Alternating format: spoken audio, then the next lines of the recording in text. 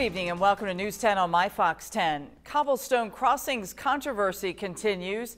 In a Vigo County Area Planning Commission meeting tonight, the housing developers' feud with a neighboring subdivision continued. This as the developer moves forward to the final stage of their development plans. News 10's Matt Gregory attended the meeting and joins us with the latest. Matt? Tonight's meeting was the final approval to okay the plat for Cobblestone Crossing's final phase of development. And if you remember, this plat of land borders on the subdivision known as Vizcaya Point.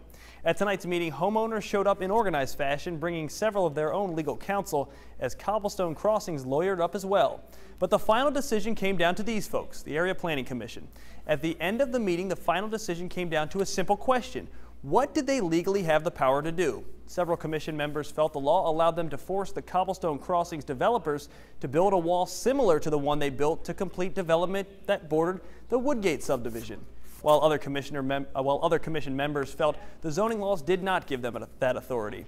In a quick vote, the commission voted with only one dissenting opinion to approve the final plat, but only if the developers built the aforementioned wall.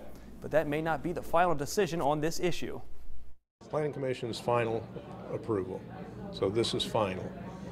The developers indicated they aren't accepting that. So it's my understanding they have 30 days to file suit in court. The Area Planning Commission says that if the developers do not file suit in 30 days, then they believe Cobblestone Crossings will have to build the wall or will take another year before they can bring this phase of development up again. Patrice? Thank you, Matt. News 10 tried to speak with the developer and his attorney. Both said they would not comment.